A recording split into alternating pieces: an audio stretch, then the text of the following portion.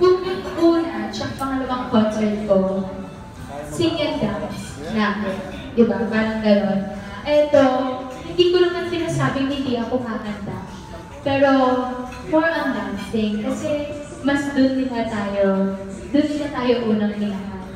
At parang hindi lang hip-hop dance yung gagawin ko, or mga sexy dance ko, ganyan. Something different naman. Para talagang, syempre, kailangan ko ba sabihin, mas okay na bumili ng ticket para surprise talaga. Pero, yun, something different naman yung offer talaga namin. Pero, syempre, hindi na namin mapapantayan yung Majesty sa MOA kasi big stage talaga yun eh, di ba?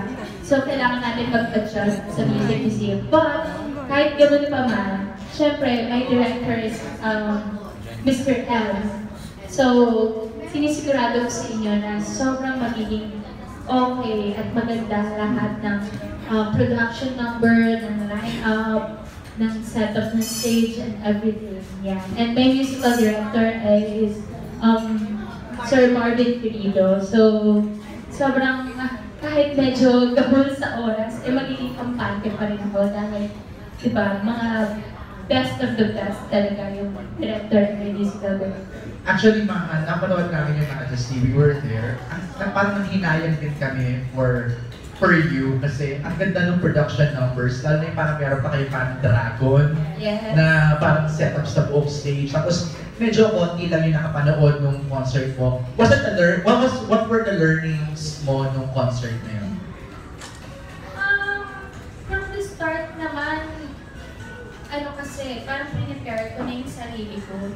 Na nung sinabi nila na yung Majesty ang venue is MOA, maski ako natakot ako eh. Kasi, syempre, hindi naman sa nagda-doubt ako sa sarili ko kung ano yung kakayahan ko. Pero, hindi ko alam kung that's the time na mag-MOA na talaga ako. But, syempre, producers yung nag-decide, di ba? So,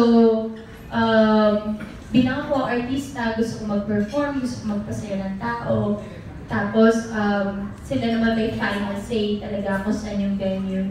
So, ginawa ko pa rin. Pero, nire-ready ko na yung sarili ko sa kung ano yung outcome ng concert at kung maraming manonood, hindi maraming manonood, kung marami, may masasabi, kung konti na yung manonood, may maraming magbabash, diba? Pero, naka-ready yung sarili ko doon. At tinanggap ko na, maybe, hindi pa yun yung tamang oras for me para mag-MOA. So, kaya pero medyo ako na napakawala ng producer na mag-produce, na mag-concert ako. Parang may ganun na ako. But, ito nga, this year, dumating si Miss Mafe. At, hindi ko alam kung ano meron sa akin at nagtiwala pa rin siya. At nung tinanong niya sa akin, okay lang ba na music museum? Kasi syempre, di ba, from MOA, na music museum. Sabi ko, walang problema yun. At least may tao na nagtitiwala pa rin sa akin at parang gusto akong gawing instrumento para makapagpasaya ng tao. So, tinanggap ko, kahit wala yan sa venue eh, di ba? Sa akin, basta magpakita mo lang yung passion mo at love mo sa work, sa pag-perform.